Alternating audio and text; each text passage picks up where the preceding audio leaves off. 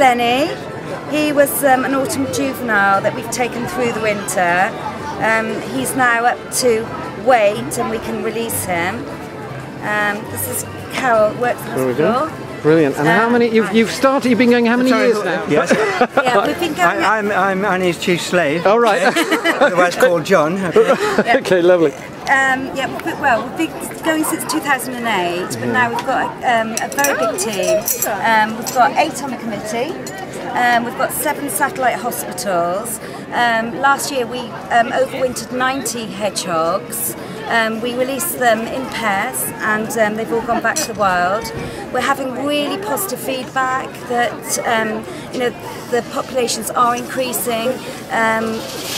Hedgehogs are now sighted in Brimscombe, Antwerp, where they used to. There haven't been hedgehogs there for 15 years. Where else have we managed to get them back? Selsley now. Yes. Yeah. Bownham Park in Rodborough. Arlingham. Yeah.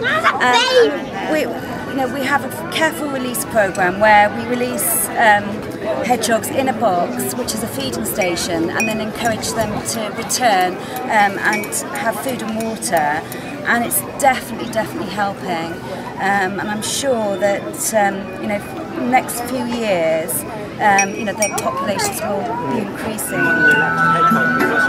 The majority of hedgehogs, when you turn them upside down, they just immediately, their natural reaction is to curl up into a ball.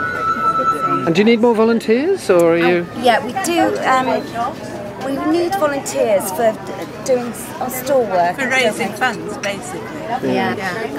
Next Sunday we have a jumper sale at Frampton Village Hall. And we're really low on volunteers on that day. Ladies and gentlemen, if you'd like to make your way up to the arena by the WAP information tent, try and do 2 hours. we're just about to start the martial arts demonstration. Yeah, we're very interested. Excellent. Yes.